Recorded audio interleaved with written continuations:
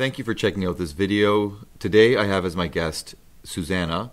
She's a mother who's using a pseudonym to protect herself and her family's identity. When you hear what she has to say, you will understand very clearly why she feels she has to do this. Suzanna and I are going to have a discussion about her experience as a mother of a child who has rapid onset gender dysphoria, and she would also like to make a statement to the College of Physicians and Surgeons of Ontario. My name is Suzanna, and I'm the parent of a teenage daughter who has suddenly become convinced that she is a boy. I am sounding the alarm. We are in the midst of a major psychic epidemic. Our most vulnerable children and young adults, most of whom have pre-existing psychosocial issues, are acquiring the false belief that they are transgender. The medical and psychological communities, our educational institutions, and the media are all perpetuating and reinforcing this acquired false belief. As a result, our children are undergoing major, unnecessary medical interventions that will cause permanent physical damage and psychological trauma, all at the hands of the very professionals they turn to for help.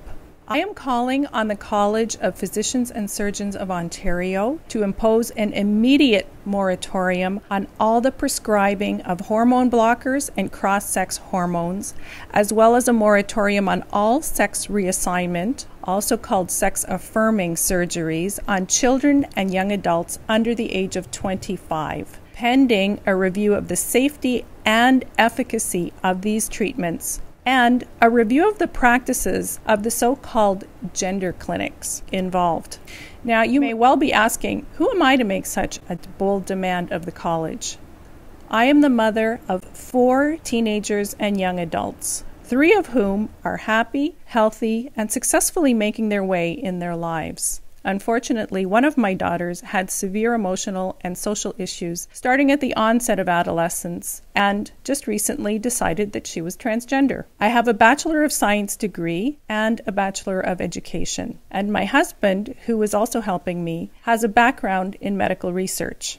And I am not alone. I am part of a core group of parents whose children, mainly teenagers and young adults, have also what researchers are now called Rapid Onset Gender Dysphoria, or ROGD. We have joined together to create the website parentsofrogdkids.com. And through the website, we have received over 300 emails from other parents of kids with ROGD. So you could say I am speaking for over 300 parents whose children have acquired rapid onset gender dysphoria. In addition, I am conducting a survey of the parents who reach out to our website. To date, I have almost 150 responses, and the picture that's emerging is frightening. The results of my survey are stark. I would be happy to share my results with the college, but I encourage the college to conduct an audit of their own. Please audit the medical records of all youth receiving hormone blockers, cross-sex hormones, or sex reassignment surgeries in the province of Ontario, and see for yourself. There is no convincing evidence that socially and medically transitioning children is beneficial, and in fact, my survey results would indicate the exact opposite is true. Socially and medically transitioning rapid onset gender dysphoric kids is severely deleterious to their physical and mental health. The motives for transitioning our children are based in political ideology rather than in sound, evidence-based medicine. There is a culture war going on in our society today that Dr. Peterson would call the postmodern neo-Marxists attempting to force their views on us and silence other opinions using threats and intimidation on anyone, including and especially professionals who dare to speak out. The culture war has spilled out of the universities and into our psychologists and medical practices, and our ROGD kids are the first casualties.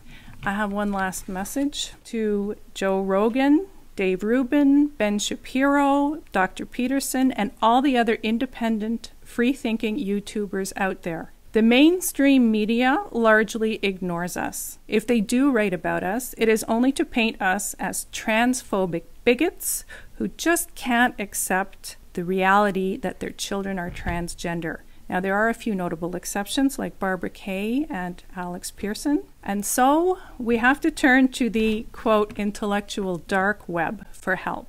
Ultimately, I am just a very, very worried mother, desperately trying to protect my daughter from harm at the hands of politically motivated transgender ideologues and their self-promoting, greedy, unethical henchmen in the medical profession. This is the only way I could think of to do it. Will you please help?